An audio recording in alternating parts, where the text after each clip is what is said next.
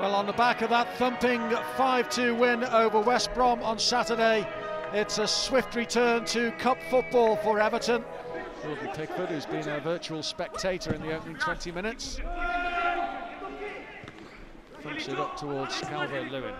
Here's Bernard. He dinks one in. Richarlison! Everton in front. And their possession has been rewarded with that goal from Richarlison. Here's Delph. Delph's ball for Richarlison.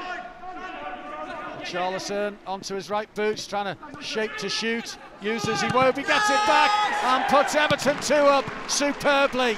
Great link-up play between Iwobi and Richarlison, and what a finish it was.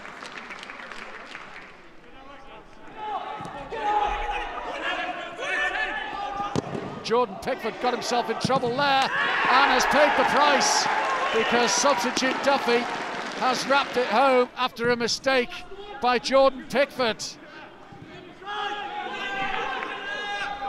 Gordon gets to the dead ball line. Richarlison, and Everton have their 2-goal advantage back. Alex Iwobi. A little bit of space for Whelan. It's his cross, Pickford stays, and Pickford has to make the save. No, he can't. It's in. Iwobi. Gordon's gone for the return and received it. There's the cutback. Falls here for a brilliant strike from Bernard, and that should seal it, surely.